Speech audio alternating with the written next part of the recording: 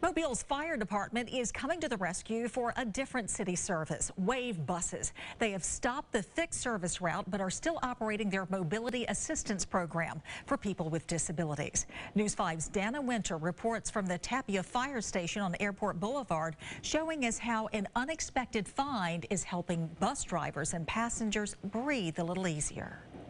Fire Chief Mark Seeley says he found more than 295 masks, but he says the masks were not usable at first. Chief Seeley says the old masks had dry-rotted straps. Over the weekend, the chief tells us his wife and daughter spent their time replacing the old elastic with new rubber bands. After telling the mayor about the surprise supplies, they found the perfect fit with Wave buses.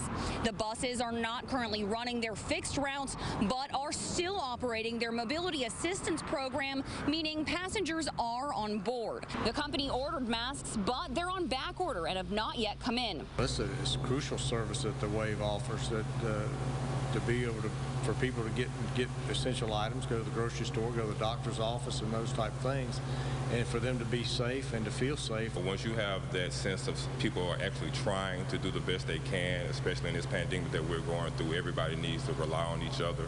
We really need to come together as one. Chief Seeley says he will monitor how the masks are doing and see if Mobile Fire Rescue can get or fix more for other city departments in need. Reporting in Mobile, I'm Dana Winter for WKRG News 5.